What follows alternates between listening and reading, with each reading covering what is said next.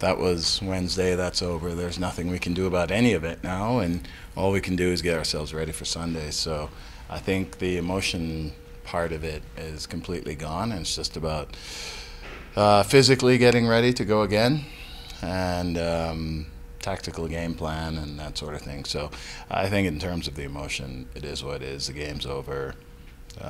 Not much we can do about it now, though there are a number of things we probably would like to change about it. I mean, it has to be, and it's been kind of the mentality of this team, and the team is built on the strength of the entire team.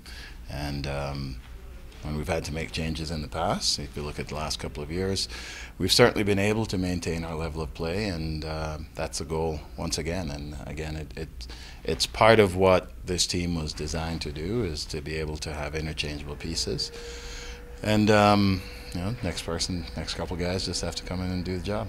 They have a lot of really good players. They have a lot of really, really good players. And again, one of the ways that we deal with teams like them is collectively how we play, collectively how we defend, and then what we do with the ball. The more we have the ball, the less their good players have the ball. So it's a number of different things that go into it, but it does come down to a good collective effort.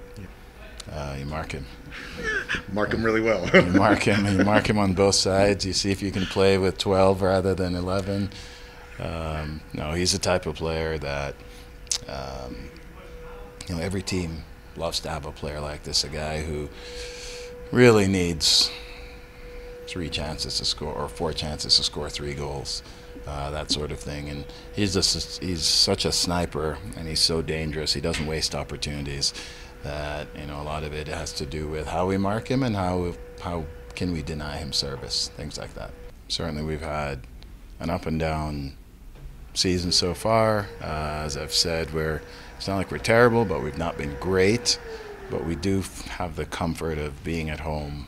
When we're at home, we play well. Our fans energize us. Definitely is a place that's been good to us, and in a time when you're looking for things to really spark the team's confidence, having a home game is certainly a good thing. It's engagement, concentration, it's every day in training, treating every moment in training like it's the most important game in the MLS Cup.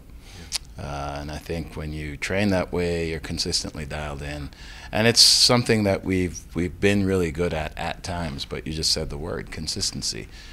You look at Saturday, I thought we were excellent against LAFC in spite of some other people's opinions.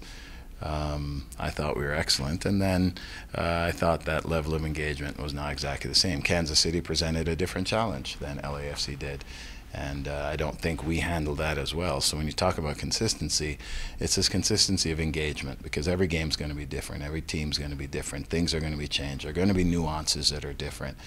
But the only thing that you can absolutely control is your level of engagement from the very beginning of the game, and then with that level of engagement, you probably make better and better decisions.